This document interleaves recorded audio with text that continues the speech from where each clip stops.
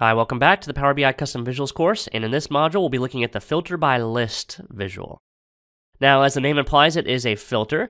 This filter, though, allows you to very easily copy and paste in a list of values. So let's say, for example, you have an Excel spreadsheet where you have a list of products that you want to filter on. You could easily copy and paste that list of values into this visual, and it'll filter every item on the report based on what you pasted in.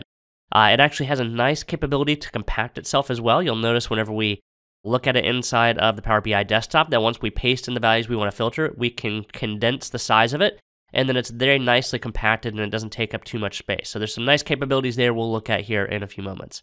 So that's really it as far as a quick overview of it. It's as simple as copy and paste a list of values into the list. It can be a comma separated list, or it can be a list that has a carriage return after each line. That is up to you. You can actually specify how you want to bring those values in. So let's go ahead and walk you through how to use the Filter by List visual in this demonstration. All right, so in this example, we're going to be looking at a list of product sales by year and month. And so to look at this, we're going to go up to the Get Data section, and we're going to pull in an Excel workbook. And the workbook that we're going to be using is this one here called Sales by Product. And I'll go ahead and open that and bring that into my Power BI data model. There's one spreadsheet inside of this Excel workbook called Product Sales. I'll go ahead and select that one. And we're going to bring in everything from what you see on the right-hand side here. So I'll go ahead and hit Load to bring that in. And once this loads into our data model, we'll be able to see a list of all the fields on the right-hand side. Now, I'm going to start by actually creating a few visuals out of the ordinary or regular visuals that are already available to you inside the Power BI desktop. So we're going to start by maybe creating a line chart here. And so I'd like to see this line chart show the sales amount. And maybe I want to see the sales amount by year.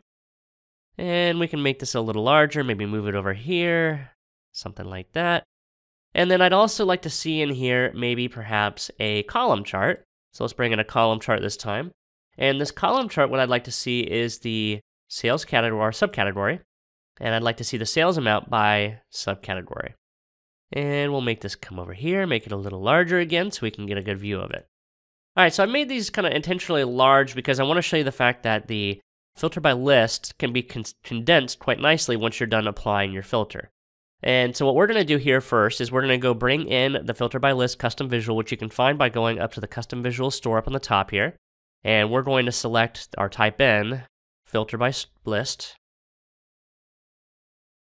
And then you can see here that there is an option to provide bulk filter values on a report. We want to use that filter by list option and hit add. Now it's going to add that custom visual here on the right-hand side in the visualizations pane. We can go ahead and select that to bring that into our report. And all we have to do, really the only setting we have in here is to apply and tell it which field do we want to filter on. So you'll see there is a category filter field on the right-hand side. We're going to tell it that we want to filter in this scenario underneath subcategory or by subcategory. And you can see it gives you a little sample of what kinds of filters can be applied. You can either give it a comma separated list, or you can give it a list of items that have been, has a carriage return after each line. Now, one kind of downside of this that I've found is that if your product name, maybe you're using product name, for example, and if your product name actually has a comma in it, that could cause an issue here because it's looking for a comma to be a separator between each of the values. So if your item you're trying to filter on actually has a comma in it, that could cause a little issue here that I found as I was actually playing around with this with the data set we're using. So what we're going to do though is I'm going to show you two different ways you can work with this. And one of the nice ways is I'm going to bring in this little spreadsheet I have and show you, hey, I have a list of values right here, lines 1 through 7. I have this list of values and I want to filter on all of those. Rather than typing all of those values in, I could simply copy and paste, Control C here, and make sure I got that, and I could paste that in our filter. And if I put that into our filter by list and hit the little filter icon right here, you'll notice that it immediately filters our report to only those subcategories that we've typed in or that we pasted in. You could, of course, then consolidate this down. This is the nice part about the filter by list. You can consolidate this down until it just simply shows an icon here, which is a nice way to let people know there is a filter here. And if they want to look at it, they need to kind of expand to see what items are being filtered. The other thing you could do as well is you could have a table in here that just list out the subcategories so folks can actually see what it is that you are filtering on. So that's kind of a nice way to be able to interact with this. Now you can also, like I said, you can also filter based on a comma separated list. And so the other example of this is I could take this comma separated list I have right here that has mountain bikes, comma, road bikes, comma, touring bikes, comma. I could take that list, overwrite what I have here now, and hit filter, and now it'll filter based on my comma separated list as opposed to my carriage return list that we had a moment ago. There it goes. So you can see there's a couple different ways you can apply filters in here. It's a nice little way to filter your report, especially if you know that you're oftentimes looking at a list somewhere else and you just want to copy and paste those values in. This gives you a nice way to be able to do that, either as a comma separated list or as a list that has a carriage return after each line.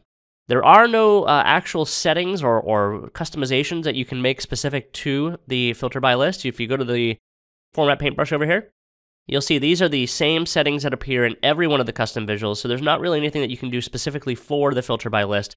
Although you might want to add a border around it. If you want to add some aesthetics, you can do that. Maybe you want to give it a title, you could certainly do that. So there's a few things in here that you can play around with, but likely it's a very simple visual that you don't have to do a lot to, and it'll be very easy to configure because all you have to do really is drop in the item that you want to filter on. So that's really it for the filter by list in this module. I look forward to showing you our next custom visual and our next module.